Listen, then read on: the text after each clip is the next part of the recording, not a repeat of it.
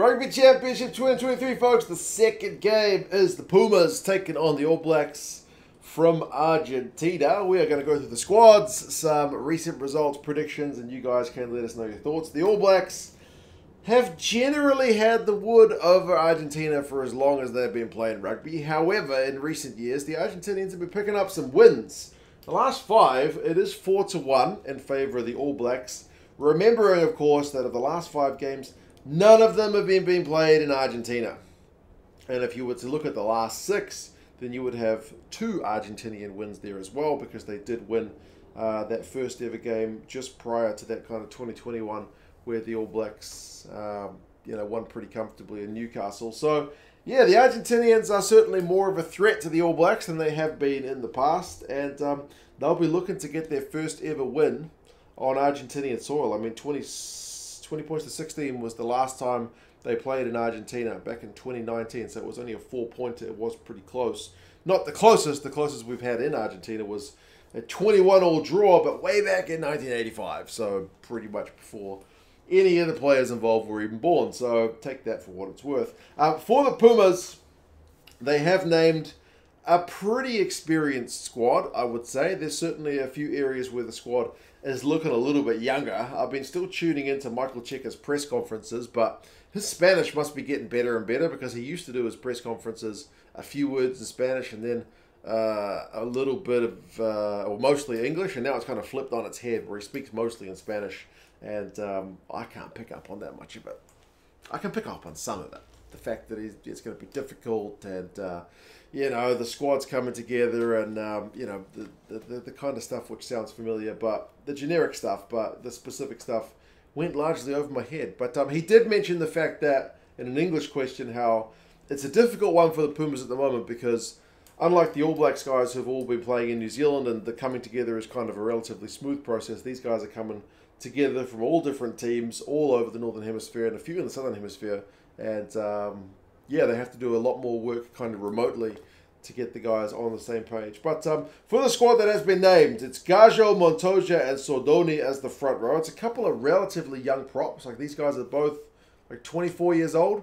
You'll know all about Gallo, though, because he is Mr. Dynamic, ball carrying, tackle breaking, loves a carry, loose head prop. He is certainly one of the best guys to look out for. And then Montoya is captain. He is Mr. Consistent at hooker. So I'm not too concerned about how the Argentinians go in the front row. I reckon Sordoni and Gallo should stand up pretty well at scrum time. I think it's an area of the Pumas that has been a big old weakness for them for many a year, but I think it's starting to kind of come right in recent times. But we'll see. Alemanno and Lavanini, that's your lock and duo. That's very experienced.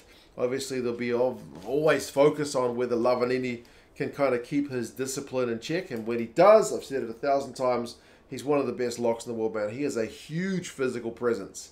Just needs to kind of keep his head in the game. And then Alemanno is also very consistent alongside him. The back row of Matera, Martin Gonzalez, and Bruni is also pretty tasty, man. Like, Juan Martin Gonzalez last year was genuinely one of the most athletic, dynamic loose forwards in the game. Like, he just made some proper wonder plays. He's got real, genuine speed. He's got a bit of power about him. We all know about Matera. And then Bruni, I still feel like needs to up his game to get back to the form he had a few years ago, where kind of he was doing that block-busting ball carrying from number 8. But we will see how they go. Bertranou and Carreras, that's Santiago. That's your 9-10 combo. So that's also, I think, relatively consistent from what we saw last year. Santiago Carreras, obviously being an outside back as well as a 10, offers something else, in terms of his ability to run it. They could have gone with Sanchez as the more experienced guy, but he is on the bench. So it's kind of keeping with consistency. Santiago Carreras has been the main guy at 10 for Argentina in recent times, so that doesn't change. Cinti and Moroni are 12 and 13. Now, Cinti, for London Irish this season, pretty much played exclusively on the wing, but he is, a midfielder as well. So he's going to need to have a good game. I've been a little bit critical of him not really hitting his club form at international level, but I think his first ever international game was that win over the All Blacks, for Argentina's first ever win over the All Blacks. So he's been there and done it before. And then Moroni's Mr. Consistent as well. at 13. They've got a lot of experienced midfielders in that Argentinian squad, to be fair. Delguy and Mateo Carreras are your wingers. Neither of these guys are that big. Like, Delguy's like 180 something in terms of his height. And he's 80 odd kilos. He's a footwork man. Like, he's genuinely, able to turn on a dime and make guys look stupid. And he's up against Caleb Clark. Now, he may be able to make Caleb Clark look stupid if he runs around him. But he's surrendering like 25 kilos in terms of weight.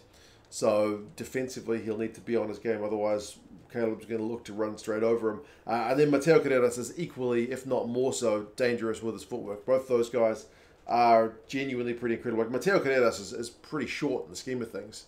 Like 170 something. But yeah, he's also got amazing footwork. And then Boffelli with the big boot of his. Very safe at the back. He is fullback. He will be doing the goal kicking. And yeah, it's a pretty dangerous looking back three. Replacements, you got a bit of experience with Creevy, and then Vivas and Bejo are your prop replacements. Rubiolo is only like 20 years old. He's not had many caps for Argentina, but he's named in the 19 jersey. Remember, there's no Marcos Crema because he's serving a ban. So he's kind of missing in terms of that lock loose forward cover. And then Santiago Grondona is there as well. So there's no kind of like out and out lock replacement on the bench. It's kind of two loose forwards, but I think both Rubiolo and Grondona can fill in at lock in a pinch. But yeah, neither of them is what you'd call a specialist lock. Then Bastian Velez, Sanchez, and Orlando are the back replacements. So there's no sign of the sevens guys. People have been telling me the sevens guys are proper electric that were named in the initial squad, but none of them are named in this side. Maybe the match against New Zealand is not the one to get it done, but it is the only home game for the Argentinians in the Rugby Championship. Remember, they will have one game outside the Rugby Championship where they host the Box at home. But yeah, that is your Pumas lineup. For New Zealand, I feel like Fozzie's going to get, I haven't looked on social media, but I can feel like Fozzie's going to get a bit of grief for some of his selections. The front row of De Groot, Coles, and Lomax. Coles will get grief for starting it too, because a lot of New Zealand fans are kind of the opinion that he is the third best hooker in New Zealand right now, if that. And, is a little bit too injury prone. But he's your experienced guy. Don't have a problem with him there. Cody Taylor's your guy on the bench, so it's kind of pretty similar to what we're used to from New Zealand in recent times in hooker. It's Coles, Taylor, and Tokiaho. It just depends on who's in which position. De Groot and Lomax as your props. They need to... I feel like those guys are both pretty good scrummagers in recent times. I was never that sold on Lomax, but he's coming good. De Groot's tracking really well. And but yeah, I wouldn't say they're kind of like dominant scrummagers just yet, but hopefully they can get on top from a New Zealand point of view. The locking duo is Scott Barrett and Josh Lord. Josh Lord hasn't played for the All Blacks for a long time. It's a little bit surprising to see him start instead of being on the bench when his teammate Tupovai is on the bench, who had a lot more game time than him in the regular season. But Josh Lord is a bit taller, so maybe they're just looking for a bit of that genuine tall timber. Remember Sam Whitelock, he's got a bit of an Achilles issue, so he wasn't quite ready to go. So yeah, it's a slightly inexperienced one with Josh Lord there. Shannon Frizzell, Sam Cane, and Artie Savia are the back row. I feel like that's the preferred back row for New Zealand at the moment, because Sam Cane is going to be 7, so that's a lock. Artie Savia is going to start at 8, despite what Jeff Wilson was saying about him having on the bench, but he's probably locked in at 8. So 6 is the only jersey that really is a question mark, and Frizzell I do feel like is the front runner, even if he's not he's not Jerome Kaino. But yeah, in terms of that genuine 6 option, he still seems to be the leading candidate at the moment. Anyway, Aaron Smith and Damien McKenzie is an interesting call in 9 and 10, so it's a pretty bold one for Fozzie to put in DMAC, and certainly on form, DMAC was cracking all year, so I think a lot of fans will be pleased to see DMAC getting a go, because the safe option would have just been to chuck in Richie Mo'unga again, but Mo'unga is on the bench. A bit of a hint that maybe they're saving Mo'unga for next week's game. But yeah, DMAC has earned a chance to play in the 10 jersey, so I'm pleased for him. And then Geordie Barrett and Rico Ioane is 12-13. So it seems like they are sticking with Geordie as a midfielder. Geordie's been talking about how he wanted to be in the midfield for years. When he got his chance, he did impress. So he's getting another chance at 12. And then there is one debutant in the All Blacks side on the wing, and that's Emori Narawa. He's I think in that Super Rugby final, despite the fact that the Chiefs lost, I genuinely think he's earned that start. I mean, there's other guys who might have earned other positions as well, but it's pleasing to see at least one guy get that reward. He's up against Mateo Carreras, so I think for a power game, he'll have him, but he'll need to be careful on defense. Like, Moroni is a good defender. He'll just need to watch Mateo Carreras because, yeah, as I said, the footwork is pretty next level. That guy can make people look pretty stupid. Caleb Clark on the left wing, he's going to need to get his positioning right and use that power game of his. And then Beauden Barrett at 15. Beauden Barrett, who's on the record of saying he doesn't want to play 15. There's other better fullbacks in the country than him. He's played exclusively, I think, at 10 for the Blues this season. He's at 15. But, I mean, he's been there and done it before. But, yeah, it's just, I don't know, man. Is it the right call? I would have loved to see Shooter Stevenson get a go, but that was probably always a bit of a long shot. Will Jordan didn't travel, so I think it was always going to be Bodie. But, yeah, I mean, we'll see how he goes. It's hard to get enthused about it when the man himself doesn't want to play there. But anyway, he's going to play wherever he's chosen, right? I think I said he's going to pass Dan Carter's record for a number of All Blacks caps. So good on him. He's getting a crack at 15. Bench-wise, Cody Taylor, Ofatuanga Fasi, and Nepo Lalala. Those are your forwards replacements. The two Blues guys will need to step up when they come on because they haven't been at their kind of top level this season. Tupo Va'i, like I mentioned, and Dalton Papali'i. Those are your forward replacements. Finlay Christie, Richie Mo'unga, and Brayden Enor round out your three back replacements. Fozzie talked about wanting to build combinations. So that's part of what this selection is about.